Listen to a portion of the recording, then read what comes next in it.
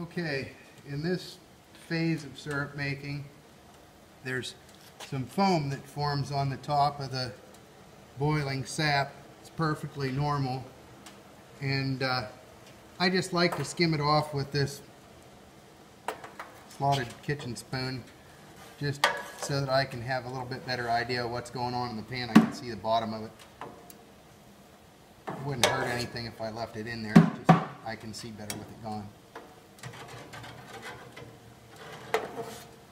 And you get little bits of dirt and tree bark and dust and whatever in the foam. It gets caught in the foam. It's another way you can keep your syrup a little bit cleaner.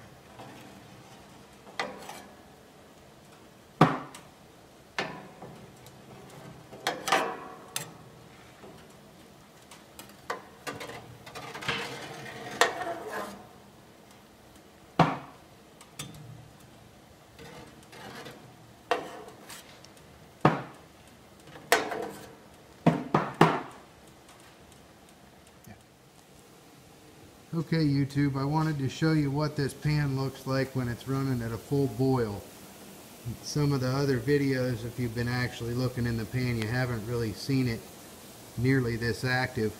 That's because we do some of the other filming when I don't have the pan this hot. Things can happen fast at this boil rate, so we try to be on the safe side and do the videos when we're not running this hot. Okay, now get a good shot of this pan. See how this is foaming violently in these couple partitions here? And we need to slow this boil down on this end. We need to break some of the surface tension in that piece of the pan. So this is just a little bit of unsalted, great value butter, right straight from Walmart. Watch that pan. See the bubbles start getting bigger? See them diminish? It doesn't take much, just a little bit.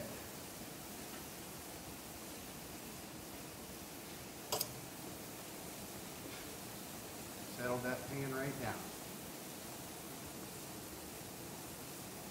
That's a trick that the defoamer companies don't want you to know about. I just as soon use butter. I put butter on my pancakes and waffles anyways, so a little bit more maple syrup isn't going to hurt anything.